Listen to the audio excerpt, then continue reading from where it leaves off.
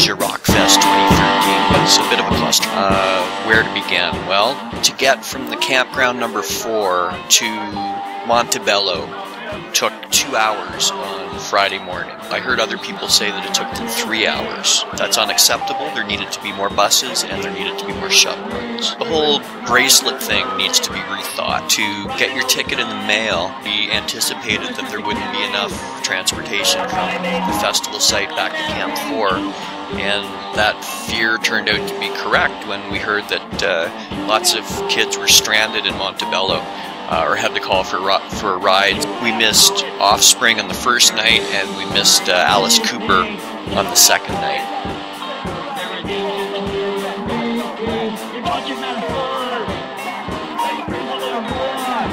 Sanitation was horrendous.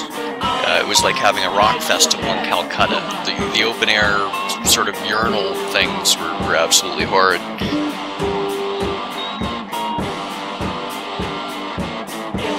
There was a great vibe. People were treating each other well. Didn't see any medical personnel. I saw a lot of walking wounded, people that had been injured in the mosh pits, who were hobbling out of the site.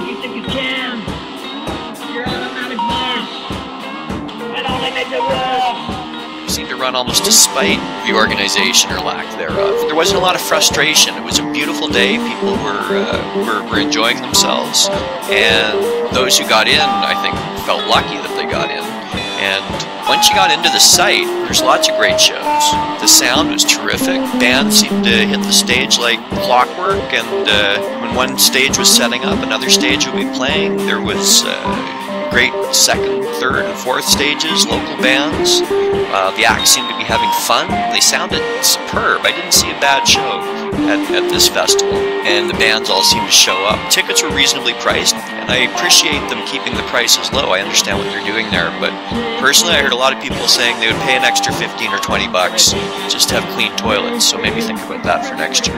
The townies were mostly cool and kept prices fair. The people of the town really shone. They opened up their backyards for a reasonable price, sometimes for an exorbitant price, but I think most people were charging reasonable prices for rides, for parking spaces, for backyard camping.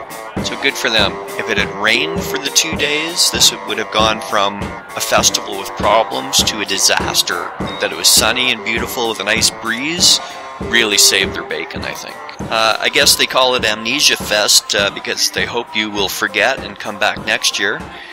Overall, I'd give this festival a 7 out of 10 just because of the great music, the cool crowds.